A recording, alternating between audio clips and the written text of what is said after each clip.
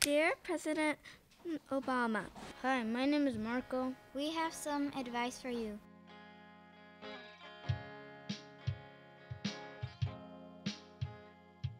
I am writing this letter because I want you to stop the war in Iraq and make the economy better. I bet your family is really happy that you won the election, and so am I.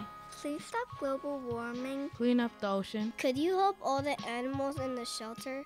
Because animals need love and care. How would you avoid shoes being thrown at you? Try to make natural gas out of water or a car that can use waste as fuel because we're going to run out of gas. My advice to you is really nothing because I believe that you could change the United States of America. Why are we fighting Iraq and why are we involved in every war? You could give biscuits to the dogs and yarn to the cats.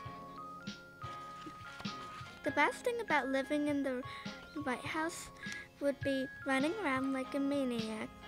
I am very happy you are our president. Mr. Obama, thank you for reading my letter about my problems.